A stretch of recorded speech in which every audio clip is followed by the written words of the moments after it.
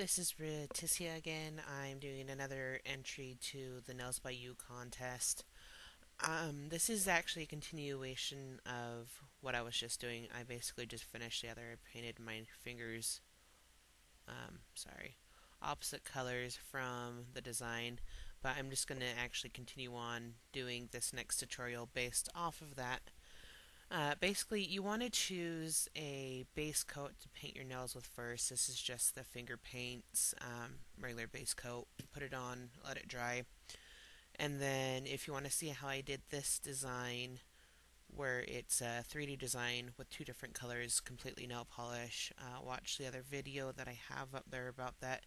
And then I just went ahead and took the two colors that I used in the first design and painted them alternate fingers.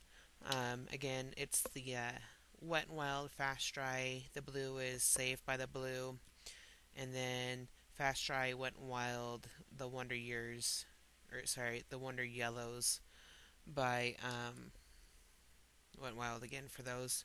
It doesn't really matter for this what color you are doing your nails. It's usually pretty much better to do one color and just have it be a regular color, as the color itself is not really the focus of the nail. Um, we're going to actually write on rice and then adhere that to our nail and have that be the main focus of our nail. However, where I did the other one and it's yellow and blue, I went ahead and painted my fingers yellow and blue to kind of make it so that there, that you can see better, to kind of make it so you can see the rice on difference on light polish and dark polish. So what you will need is you will need to have your nails painted and dry of whatever color you want, and then just a top coat that is a pretty good adhesive one. This is just LA Colors. I got it at Dollar Tree. Excuse me, I got it at Dollar Tree. It's a strengthener. It was $1. You know, I don't spend a ton of money on the name brand polishes just because I don't really think it's necessary for a lot of the designs. Sorry, I had a little frog in my throat. Anyways, and then what you will need is you'll need a pair of tweezers. Believe it or not, I am not an artist with polish and paint. I actually am horrible with paint and drawing and all that sort of stuff. But I do a lot of different arts where I have different medias that I work in. And so while I do these paint things, I kind of make up for the lack of being able to do finite details and stuff with the polishes and with the paint brushes, with making it up with other ways, other stickers or whatever. Anyways, so you'll have the again the top coat, a pair of tweezers, and then you will need a very fine tipped pen that's waterproof. This one is a Micron. It's 005 number one archival ink. It's got a 0.20 millimeter line width. This is not the best pen to use to write on rice with. A lot of the people who do it professionally use 0.18 or 0.13 millimeter line widths to write on it to give it a really good narrow thing so you can write better. Um, I just bought this at Michael's. It was like $2.99, something like that. I wasn't going to spend a ton of money on it because I'm just barely getting into it, but I think it's fun nonetheless. And basically, sometimes, oh, you need to make sure it's waterproof. Sorry, you just give it a good little shake, and then they usually, when you go and you see those things where they write your name on the rice, they usually use like a clay or something to hold it. This is actually just one of those movable erasers or whatever, and I use it to hold the rice when I write on it. And I've already written on two of them. I don't know if you can read that because my camcorder or video cam is ancient. The top one says Nell, and then the bottom says you. Yeah, It's not focusing. I'm sorry. But anyways, I saved the by because I'm gonna put 3 on, so nails by you. Yeah, I know. Whatever. But you just take a piece of rice. A lot of people use like long grain rice. I just use this because this is what I have. Technically, you're supposed to get a really sharp, like, razor blade and shave part of the rice off so you have a nice smooth surface to write your rice on to write on. Too much effort, too much, risk of getting cut. I can't be bothered with that. So yeah. So I take the rice and I stick it in this, it's like I said, it's one of those movable erasers. I always think they're more fun to play with than use. But anyways, um, putty, silly putty works, Play-Doh works, as long as it's something that's got a somewhat good consistency that won't push the rice all the way through, and will hold it for you. Sorry, I can't do this directly so you can see it because I can't write upside down on rice. I'm not that cool. But yeah, you just take this pen, and as you may or may not be able to see, the width of this, I don't know if you can see here. You can see the silver, but the width of the black part is so small my camera won't even pick it up. Anyways, you take it, and you slowly write in capital letters. I'm writing the B now.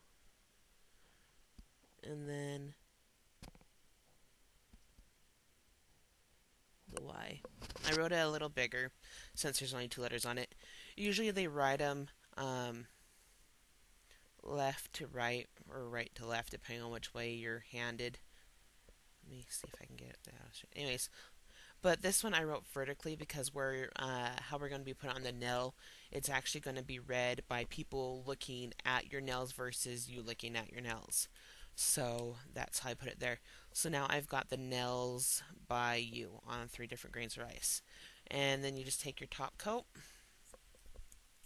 and gotta get it open. It was stuck a little bit. This top coat's almost gone, so I'm having to put size. You put a little bit of a generous layer on it so it's nice and wet. And then you take your tweezers. You take the rice out, you pick it up. Or I guess you can just do this with your hand if you want. I just usually do it by the tweezers, so that way I don't get my hand tacky. If I can get it. I'm trying to have this be a quick tutorial because my other one was so long. Okay, so there you go. You put it on your finger. That's the first one. Let me get the by.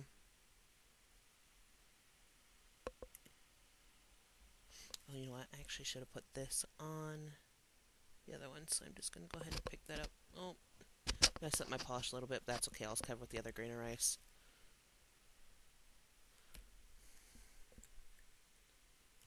So, again, put the polish back, the clear on just to make it tacky.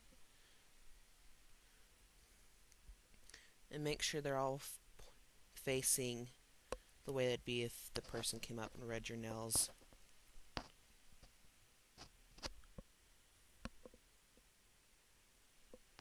So you put it on, some in the middle, press down a little bit.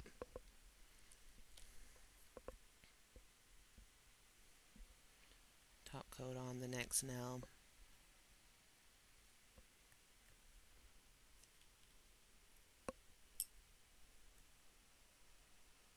Now, my tweezers are a little too narrow to pick up the rice, normally. So I did have to just kind of stretch them out a little, like this, to be able to get it to grip it. Top coat on the third nail. Now, you can put rice on each of your nails, or you can put them on, just one or whatever. And you can really write anything you want on your nail. This one I obviously customized to the contest here. However, you can do them for graduations, you can do them for weddings, you can just do them for, whatever reason, baby showers. Just put it on. You want to try to get it in the middle. And then you take the top coat. Sorry, I should have used one that was more full. You just lightly put a thick coat over the top. And this is why it's really important that your ink that you buy is, oh, I should have gotten a more full top coat, sorry, is waterproof just because you are layering it on. Then you just make sure it's got a good hearty amount. I usually do a medium consistency for each coat of my top coat when I first put it on. But before I go out and I do a lot with these nails, it's a lot like putting rhinestone on your nails. So the more top coats you have the opportunity to put on your nail before you wash your hands or get in the car or wash the dishes or something of that sort will make a huge difference on how long the rice stays on your fingers. But there, now I've topped all three of them with just one kind of medium build of the top coat. And here they are, three fingers with the nails. I wish my camera was better. Show the one. That one is the one that says nails. This blue one here says bye. And this one says you. So you can just kind of create your own messages on rice, wear them on your fingers, and people look at your fingers and they're just like, what the heck is that on your fingernail? And when they look at it and see that you've not only attached rice on your nail, but that it's got writing on it, they think it's the coolest darn thing ever.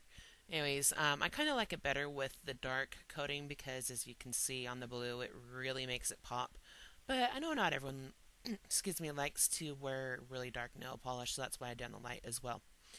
But let me put it down so you can see them better. There you go. So that's just a little view. And again, if you the sticker on the nail, and then there's an entry to Nails by You contest by Reticia. Alright, thanks for watching, and bye.